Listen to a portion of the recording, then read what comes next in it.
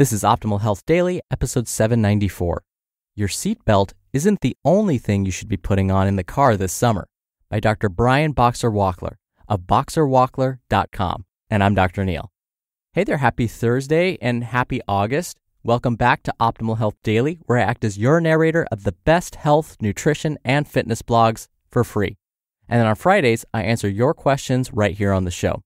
Now, I have a new author for you today, but before we get to it, a big thanks to Carbona for their support. Carbona is a household brand that's been helping people to keep their homes clean since 1908. Their wide range of cleaning solutions will get you results each and every time. As an Optimal Health Daily listener, use code OHD at carbona.com to save 20%. That's carbona.com and code OHD for 20% off. Now, as I mentioned, we have a new author on the show today. Dr. Brian Boxer-Walkler, MD, is an eye surgeon that has done over 270 scientific presentations at medical conferences since 1995. He's done a TEDx talk. He's also an author and founder of a nonprofit and lots more.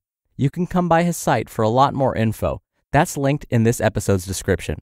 And a big thank you to Dr. Brian and his team for letting us share his content. And with that, I'm super excited to share what Dr. Brian has to say, so let's get right to it and start optimizing your life.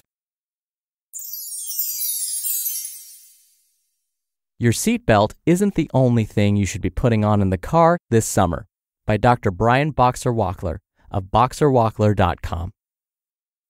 The scorching summer sun is beating down on folks across the country, and we are all at risk for harmful UV radiation in one unsuspecting location that you probably always thought provided a domain of safety. Most people already know that keeping sunscreen applied and wearing protective sunglasses can prevent serious health problems from forming down the road for you and your family, whether you're at the beach with your family, going for an afternoon jog, or just having a nice picnic in the park. What will likely surprise you is that behind the car windows, people's fortress of solitude, where millions of drivers feel comfortable applying makeup, shaving, eating, sipping lattes, and numerous other strange activities, affords little protection from the sun. Yes, the front windshield provides great protection, usually shielding you and your passengers from 96% of the radiation hitting your car on any given day. However, I recently discovered that the side windows of many popular vehicles only provide an average of 71% protection, a shockingly low figure that poses long-term UV risk even to children riding in the car. UV exposure is cumulative over a lifetime, like most other diseases. If you are a parent and are aware that children having junk food for breakfast, lunch, and dinner is not healthy for the long term, then being aware of their UV exposure in the car is no different. This car window UV revelation came after stumbling upon a 2010 study that found that skin cancer, including melanoma, occurs much more frequently on the left side of the face and the body than the right. As an ophthalmologist, I know that cataracts also form more often in the left eye than the right. While I pondered this correlation and the fact that UV radiation is one of the main causes of both skin cancer and cataracts, it suddenly struck me that perhaps during our seemingly endless daily commutes and summer road trips, that the left side of our body is being exposed to much higher levels of radiation than the right.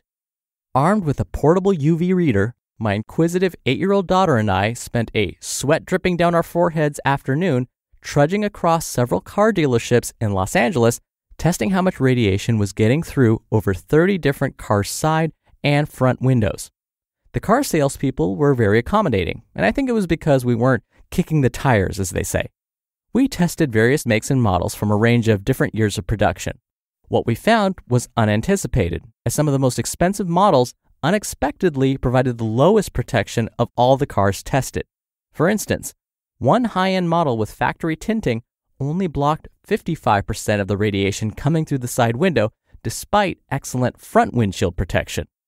As a frequent commuter and lover of the road, admittedly I'm a 1970s muscle car fan, I knew that I had to make a few changes to stay safe. I've compiled 4 key tips that I now follow in the hopes that you'll remember that a seatbelt isn't the only thing you should be putting on in the car this summer. 1. Put on sunscreen for driving. I recommend putting on no less than SPF 30 and reapplying it every 2 hours should you have a long drive ahead of you. Make sure to apply it 15 minutes before getting into the car, and even consider making application a part of your daily routine. I also advise using a lotion as opposed to a spray because it's easier to make sure you haven't missed any hard-to-reach spots on your skin. Using a spray in the car can also get a little messy too. No one is fond of a sticky steering wheel. 2. Put on wraparound sunglasses. A great rule of thumb to remember when thinking about sunglasses is that more expensive does not equal better, and usually the most fashionable styles may not provide the best protection.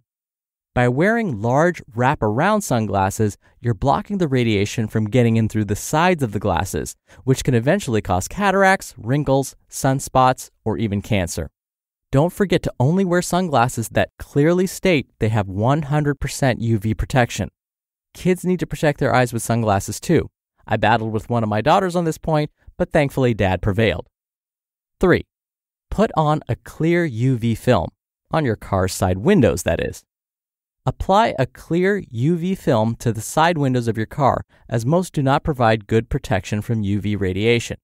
Front windshields of all cars have excellent UV protection due to the UV-blocking clear plastic film that is wedged between the two sheets of glass that make your windshield shatterproof. In other words, you do not need to worry about the windshield. By using a clear UV film, you won't run the risk of getting a ticket for illegal tinting. Remember that just because your car comes with factory tinting doesn't mean that it's actually doing a good job of protecting you from the sun. If your windows are already tinted, consider applying an additional clear UV film to be certain. That clear UV film might save you piles of money years from now by avoiding cosmetic skin treatments like IPL and chemical peels for skin pummeled by the sun. And lastly, tip number 4, have a super summer.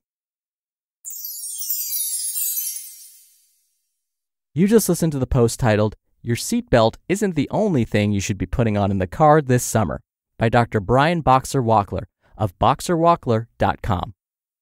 A big thank you again to Dr. Brian. Oh, and this article was actually featured on HuffPost.com, and we've linked this article in this episode's description. And a big thanks to Carbona for their support. It's wonderful to come home daily to a clean and stain-free home. And sometimes you need a bit of help maintaining that sparkly cleanliness in your living space. Cue Carbona, a household brand that's been around since 1908. When I heard about Carbona's stain devils, it opened my eyes to the science that goes behind removing a stain successfully. For example, if you have a wine stain, it wouldn't make sense to treat it with a formula that removes butter or greasy food because they're chemically different. Knowing this, Carbona created an entire range of stain removers for specific stain types. Genius, right? Start living your life unstained. Shop Carbona.com with code OHD for 20% off your order.